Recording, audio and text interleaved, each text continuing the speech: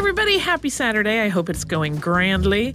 Today we are going back to our November 26, 2014 episode on the sinking of the submarine known as S-5, which happened during the vessel's first mission and involves some very dramatic and heroic efforts by the crew to keep themselves alive while they awaited rescue. If you were thinking on hearing this episode of sending us a note to let us know that traditionally submarines are called boats instead of ships, we've got it.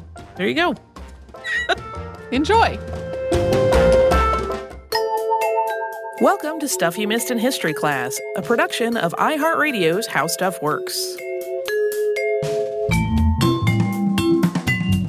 Hello and welcome to the podcast. I'm Tracy V. Wilson. And I'm Holly Fry. And, people seem to love the stories about shipwrecks.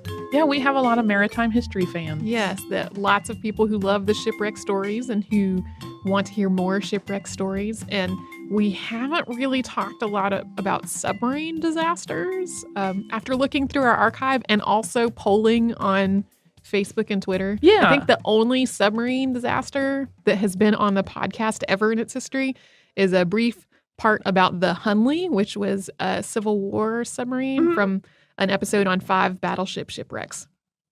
So we're going to talk about a submarine disaster today. And there have been bigger submarine disasters in history than this one. Also, maybe even, I put this in my notes before I got to the end of doing my research. It says maybe some more dramatic submarine rescues, but this one's actually pretty dramatic. The reason that I wanted to start with this one, number one, it's a listener request from listener Steven. Number two, I personally find the idea of being trapped in a submarine at the bottom of the ocean the second most terrifying thing in the world. Drowning is my big death fear. Yeah. The first most terrifying thing is floating into outer space with no hope of rescue. The second most terrifying thing is being trapped in a submarine on the bottom of the ocean.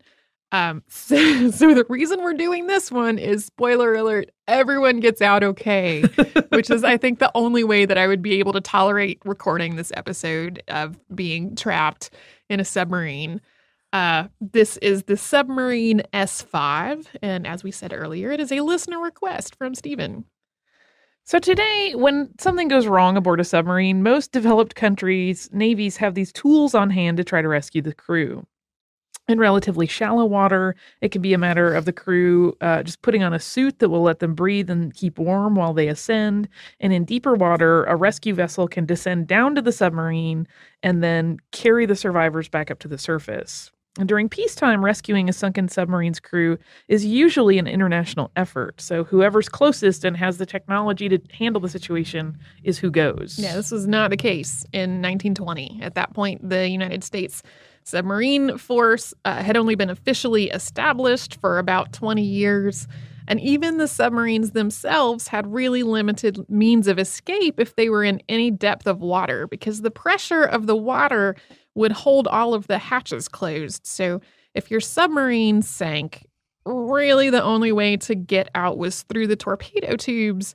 And that was a maybe. Maybe the torpedo tubes could be used as an emergency exit, but maybe not. But even if you could get out the torpedo tubes in most depths, it would be impossible to swim to the surface before you either succumbed to the bends or drowned. Yeah, your odds of survival were extremely low. Almost zero.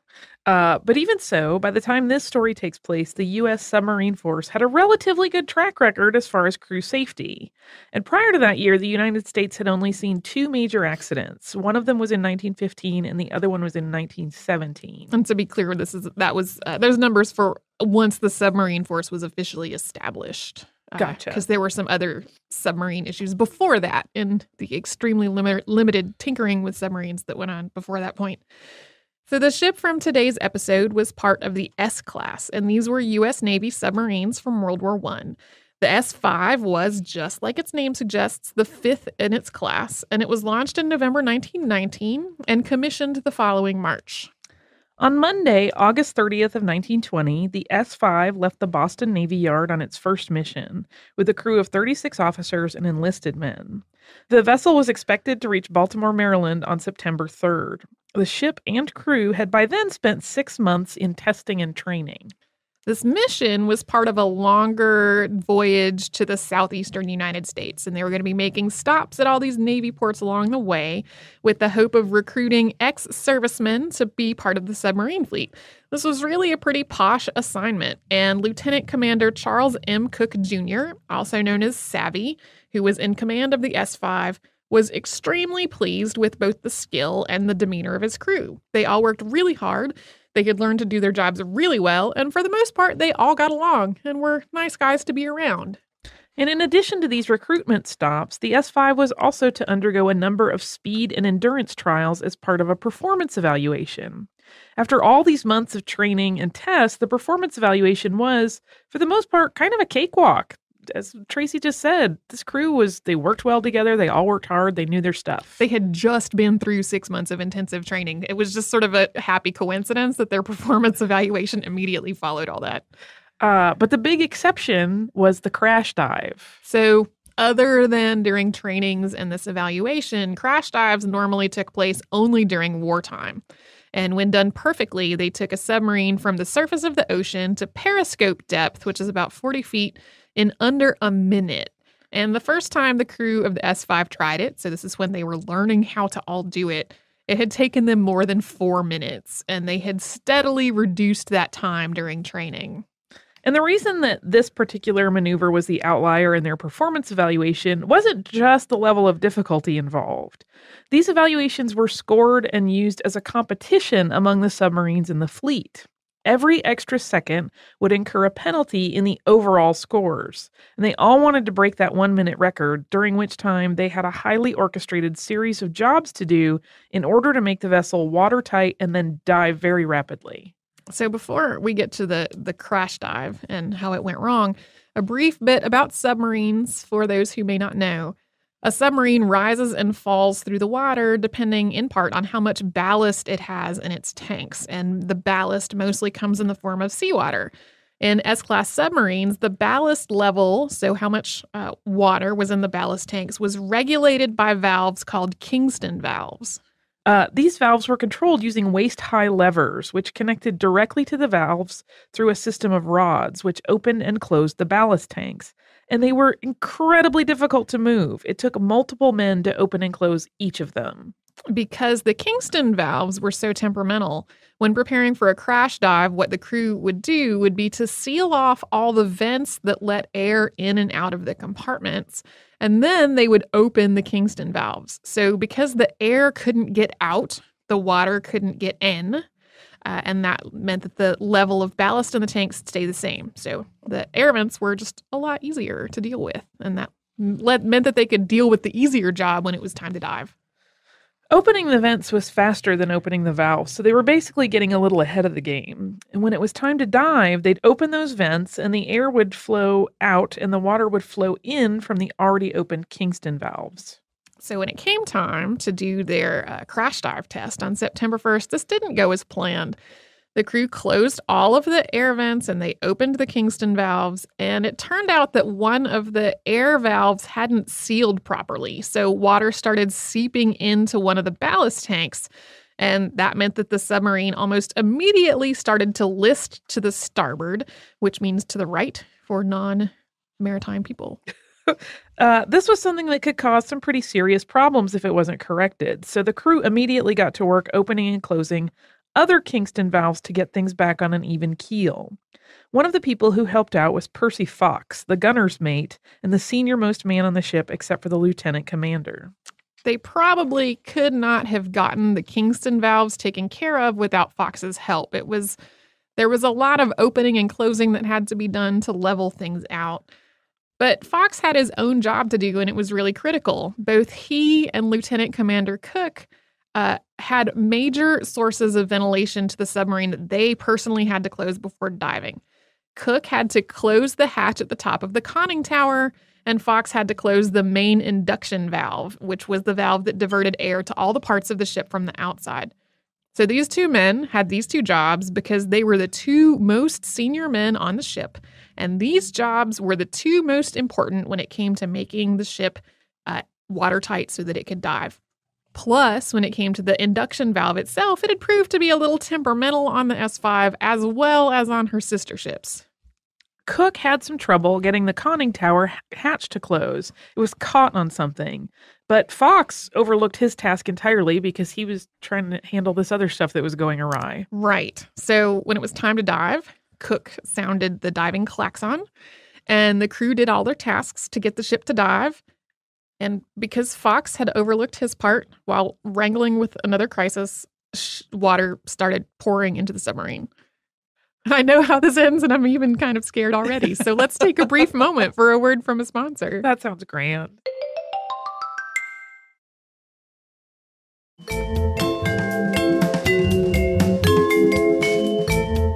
With water pouring into the submarine from outside, Fox immediately realized his mistake and started trying to close the main induction valve, while Cook gave the order to blow the ballast tanks to try to clear them of the water that they were taking in. But Fox couldn't get the main induction valve to move, so the rest of the crew started manually closing all of the smaller vents that led to the outside, while seawater was literally pummeling them in the face as they did. The torpedo room, which had been the first compartment of the ship to start taking on water, was really too far gone for them to try to save, so they evacuated it and then sealed it behind a watertight door. I can't imagine I can't change the temperature in the shower if it's hitting me in the face. Like, I can't imagine a much higher pressure situation and a much higher stress situation. Yes. That would be intense. So with the torpedo room essentially open to the sea at that point, it filled with water, and the S-5 sank to the seafloor nose first. When it came to rest 4 minutes later, it was under about 180 feet of water, more or less upright. So a running theme in this whole story is that they keep having some good news and some bad news. So the good news was everyone had survived this initial sinking of the ship. The only injuries at this point were pretty minor. The hull was still intact. They still had emergency power provided by batteries, and they still had about half of their supply of compressed air. The bad news was the torpedo room was about 2/3 full of water, and the bilges also had water in them. All in all, the submarine had about 75 tons of extra ballast thanks to all the water, which meant that unless they figured out a solution, they were basically completely stuck. There was no way for them to get out of the sub, and even if they could, it would have been virtually impossible for any of them to survive a swim to the surface from that depth. So Cook blew the residual ballast out of the tanks, hoping that he would be able to bring the ship back up to the surface, but it didn't work. And his efforts were also hampered because one of the drive motors had been damaged when all the water started pouring in. The other drive motor also burned out while they were trying to maneuver out of the mud at the bottom of the ocean, which left them with no way to maneuver the ship. And because of where they had sunk, they weren't really in the, path of any ships that might be passing. It was really unlikely that they were going to be able to get the attention of another ship. And their presence in Baltimore was not going to be missed for several days. So for the next couple of hours, Cook tried to force water out of the torpedo room using a number of pumps, and he was not making a lot of headway. So he decided to try to use some of their compressed air to try to pressurize the room. And while this did help, it quickly became obvious that there was not enough air to do this job. Yeah, the idea was that if they were able to pressurize the room, it would force the water out and they would rise back to the surface.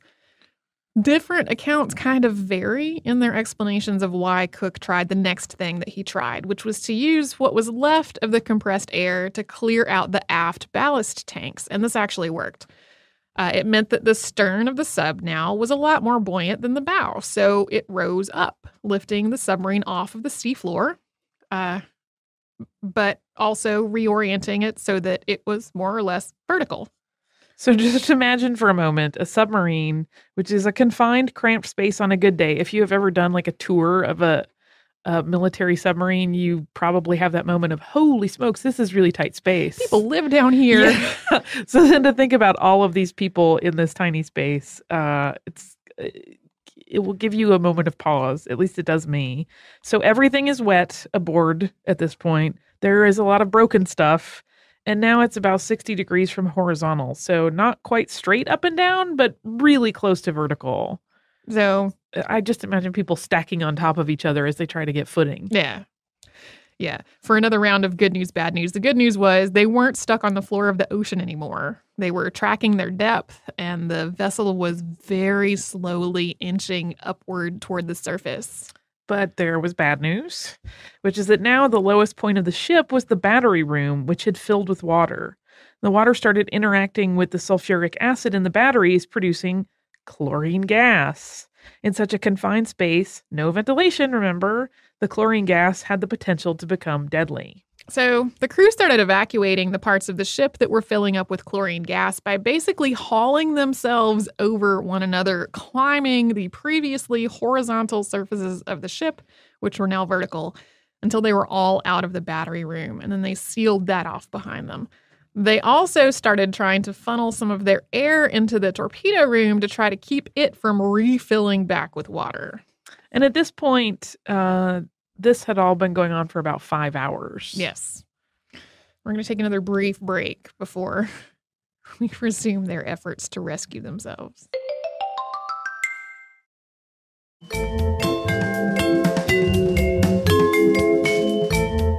So, 5 hours after sinking to the seafloor, the men aboard the S-5 were not in good shape. Everything, as we said before, was wet and slippery. There was debris everywhere. Thanks to the combination of stirred up bilge water and fuel and exhaust and the lack of a functioning toilet, it smelled awful. And Cook had come to the conclusion that his effort to use compressed air to clear water out so that they could rise faster was not working. He was preparing to tell the men that hope was lost and that they were going to die. Not long after that, some men who were sheltering in the submarine's motor room, which at that point was the highest point in the submarine, reported that they could hear waves breaking against the side of the vessel. So that sounds awesome. Right? Like, we have cleared the water.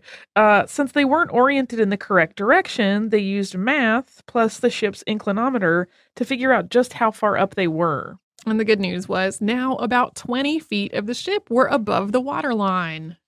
Huzzah! But there's also bad news. The actual escape hatch, though, was still submerged by a good 30 feet. And even if they'd been able to shift their angle from 60 degrees to 90 degrees from horizontal, the hatch still would have been underwater. Yeah, that shift would not have been enough to clear it of the waterline. But now having part of the vessel above the waterline gave everyone a tiny glimmer of hope, and they came up with a plan to cut their way out of the ship.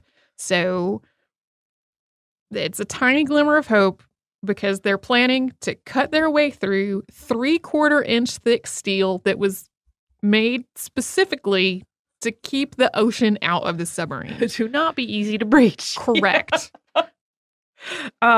That sounds like just a desperate plan, but it is what they decided to do, and they did it.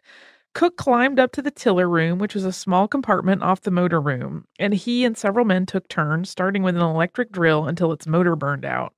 And then they turned to a manual drill, and that's what blows my mind. Yeah. But I guess if you feel like life of both yourself and a lot of men that you are, close with at that point, they've worked together really closely, I'll do it. Yeah, you have the choice of we can try to drill through 3/4 inch steel with a manual drill, or we can die. Yeah. So slowly but surely, they drilled a 1/4 inch hole through the side of the sub, and that took 20 minutes. For a 1/4 inch hole. So it's not like anybody's getting out of that. No. And unfortunately, that also doesn't mean that fresh air is coming in. Yeah. So they were finding, they were successful. Yay, they had managed to make a hole. They decided that what they would do was to drill holes close enough together that they could then knock out the spaces between them with a hammer and a chisel, hoping to create a hole large enough for the men to escape through.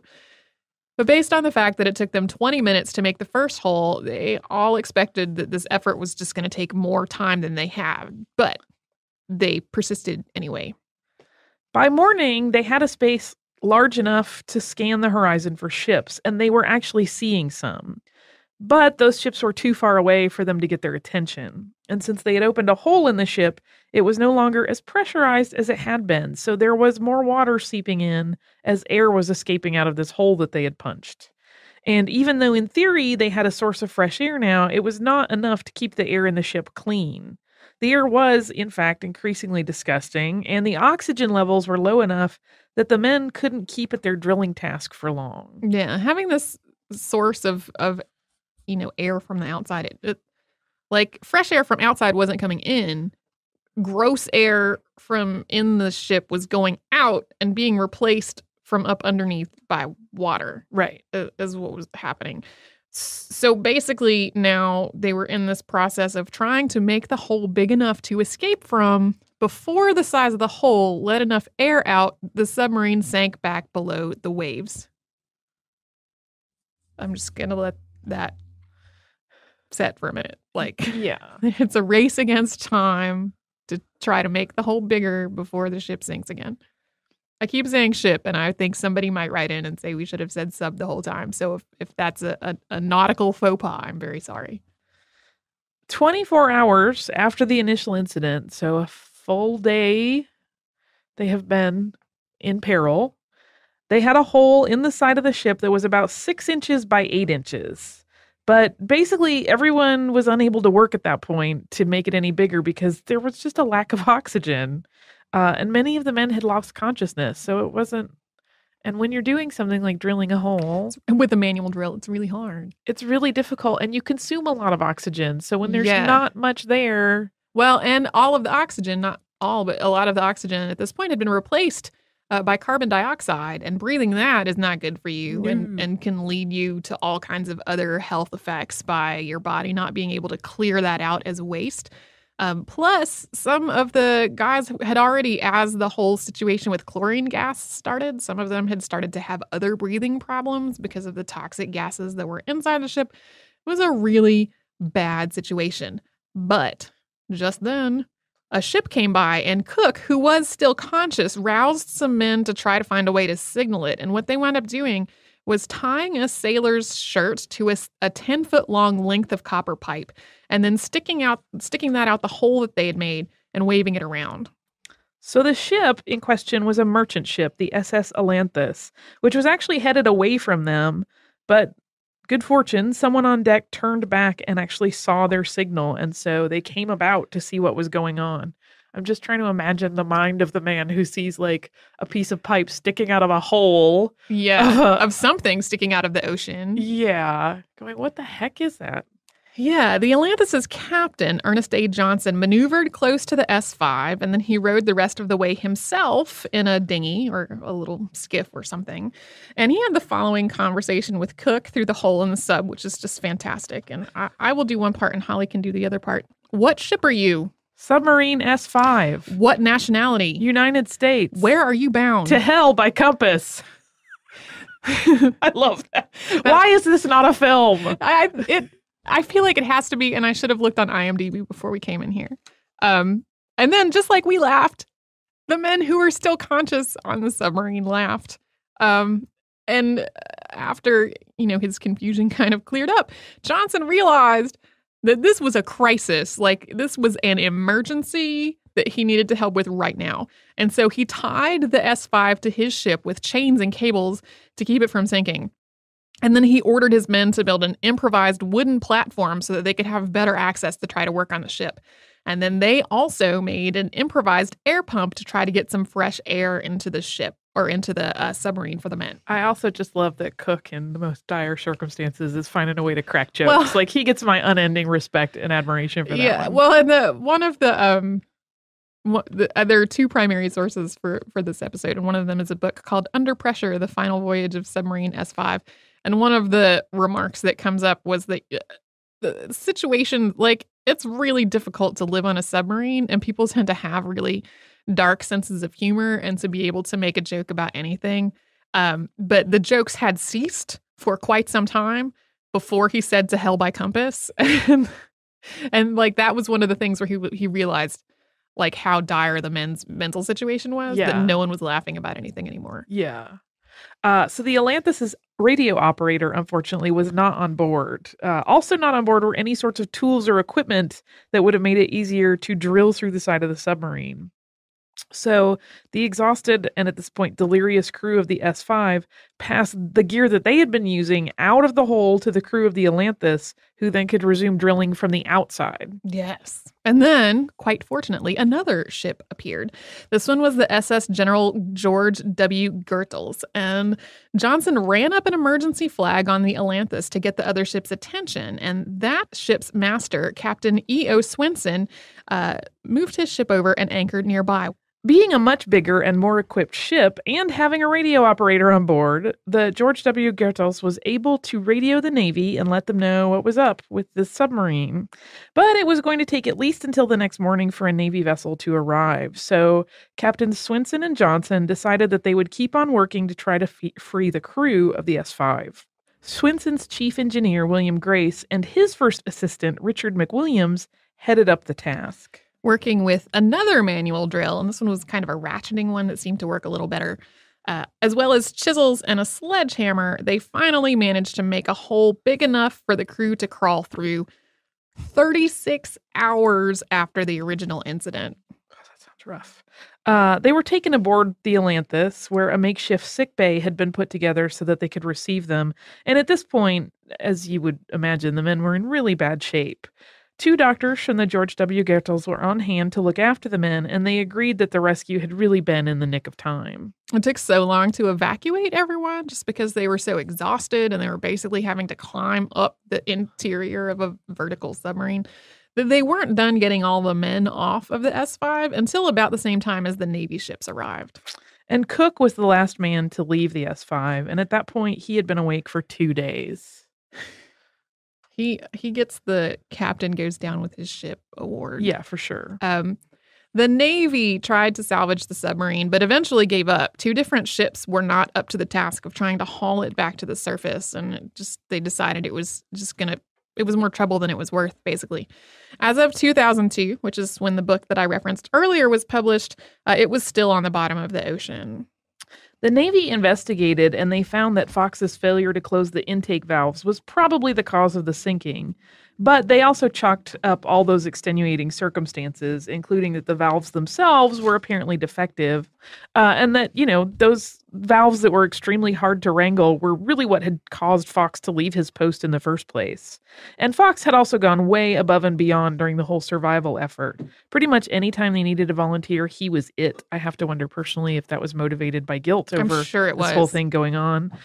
Cook also took some of the blame for having not ensured that the ship was clear before giving the order to submerge. Yeah. So there's a lot that went on. Like specific things that went on in all of their efforts to save themselves that we didn't go into. One of them is that before the motor burned out in their drill, they needed to go get more batteries. And so somebody was going to try to go into the battery compartment, which was filled with chlorine gas. And Fox was like, I'll go. He was the volunteer every single time. There's also a note in the book that Cook, at one of these points when Fox volunteered to go do something dangerous to try to help them, realized that at no point had he heard any of the men criticize him for having messed up in the first place, which is kind of incredible to me. Yeah. Like I can see how a person's impulse might be like, Fox, you had one job. Yeah. Like, what is the matter with you? But instead, like, all the men really focused hard on not laying blame on anybody and not arguing about it, but on doing whatever they needed to do to keep themselves alive. The Navy also recognized Captains Swinson and Johnson and their crews for how their lengths they had gone to try to rescue the crew once they found the submarine sticking partly out of the water. And they also put more safety measures into place so that the same thing would not happen again. Cook was also a career Navy man, and he eventually retired as a full admiral in 1948 after more than 30 years of service. Apparently, after the S-5 was sunk, most of the crew really petitioned to be placed under him again, which is not surprising to me at all. I feel like this story could be used in corporate leadership manuals. Yeah. His nickname was Savvy. He had been nicknamed that long before into this just because that was his demeanor. He was a savvy guy. He knew how to handle things. So, yes. So happy ending. Happy ending. A harrowing story, but a happy ending. It is harrowing. I do wish that I had made sure that there's not a movie of this at IMDb, because there absolutely should be if there is not.